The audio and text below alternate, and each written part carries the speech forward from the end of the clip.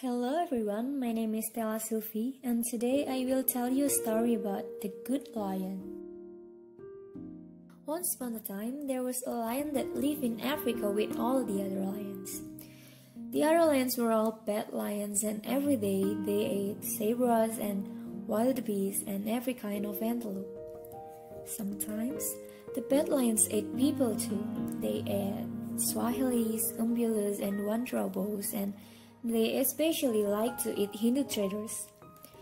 All Hindu traders are very fat and delicious to a lion. But this lion that we love because he was so good had wings on his back.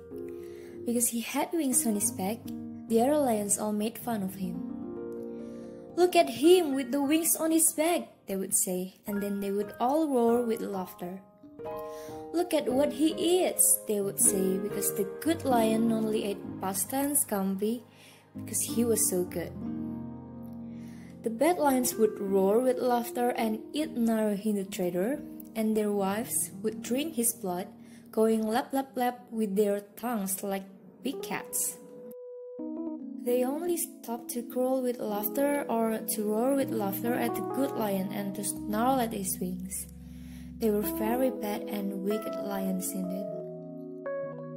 But the good lion would sit and fold his wings back and ask politely if he might have a Negroni or an Americano, and he always drank that instead of the blood of Hindu traders. One day, he refused to eat 8 Masai cattle and only ate some tagliatelle and drank a glass of pomodoro. This made the wicked lions very angry, and one of the lionesses, who was the wickedest of them all and could never get the blood of Hindu traders off her whiskers even when she rubbed her face in the grass, said, "Who are you that you think you are so much better than we are? Where do you come from, you pasta-eating lion? What are you doing here anyway?" She growled at him, and they all roared without laughter. My father lives in a city where he stands under the clock tower and looks down on 1,000 pigeons, all of whom are his subjects. When they fly, they make a noise like a rushing river. There are more palaces in my father's city than in all of Africa, and there are 4 great bronze horses that face him, and they'll have 1 foot in the air because they fear him. In my father's city, men go on foot or in boats, and no real horse would enter the city for fear of my father. "Your father was a griffin," the wicked lioness said, licking her whiskers. "You are a liar," one of the wicked lions said. "There is no such city." "Pass me a piece of Hindu trader," another very wicked lion said. "This Masai cattle is too newly killed." "You are a worthless liar and son of a griffin," the wickedest of all the lionesses said. "And now I think I shall kill you and eat you, wings and all."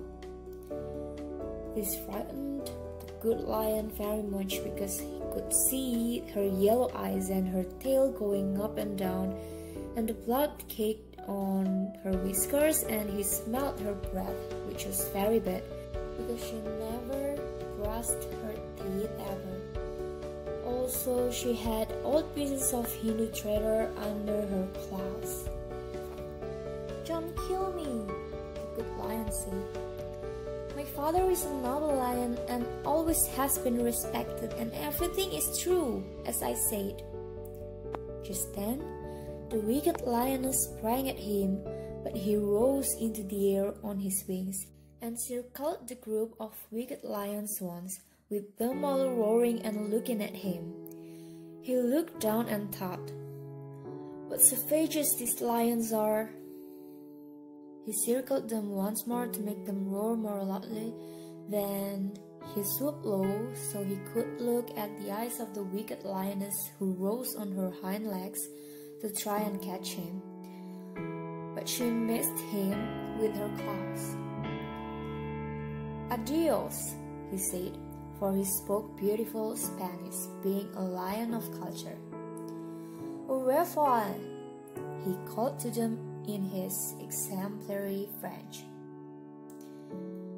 They all roared and growled in African lion dialect.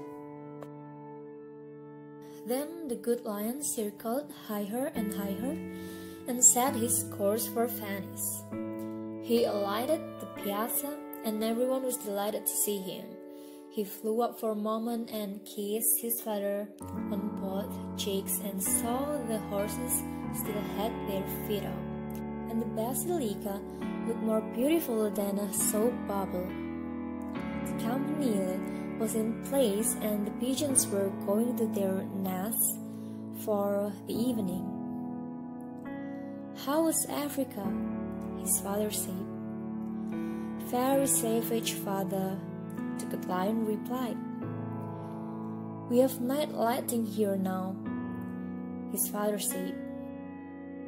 "So I see," the good lion answered like a dutiful son. "It butters my eyes a little. Where are you going now, my son?" "To Harry's bar," the good lion said. "Remember me to Cipriani and tell him I will be in someday soon. To see you on my peel," said his father. "Yes, father," said the good lion, and he flew down lightly and walked to Harry's bar on his own four paws. In Cipriani's, nothing was changed. All of his friends were there, but he was a little changed himself from being in Africa. "Negroni, Signor Baron?" asked Mr. Cipriani. But the good lion had flown all the way from Africa, and Africa had changed him. "Do you have any Hindu trader sandwiches?" "No, but I can get some." "While you are sending for them, make me a very dry martini with garden's gin." "Very good," said Cipriani. "Very good indeed." Now the lion looked about him at the faces of all the nice people, and he knew that he was at home, but that he had also traveled. He was very happy. I hope you guys happy just like the good lion, and thank you.